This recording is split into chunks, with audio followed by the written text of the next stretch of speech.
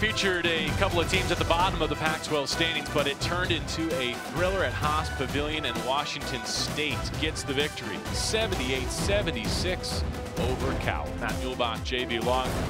First, we have to give a tip of the cap to Roman Davis, who had a career night off the bench for the Cal Golden Bears. Yeah, came in a career-high 6 and just started scoring like crazy, hitting outside jumpers. He was getting into the lane. I think he hit his first three-pointer of his career. And then this was a late one, you know, doing a great job in the inside, and then ended up with 15 incredible points off the bench. All right, so let's go through the closing sequence. Malachi Flynn gets an isolation and decides to take it himself for a 2-point lead. Yeah, he rocked right there. You could see him rocking on Darius McNeil, and he said it after the game. Gave him just a little too much space. I thought a great play here at the end. You see going into lead, 7 seconds they scored. That's enough time to get back, but Cal's in kind of a scramble situation.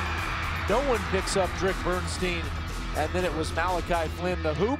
And then this one was actually online. It was right in front of you and me, JB. We could see that on the way, but a little short.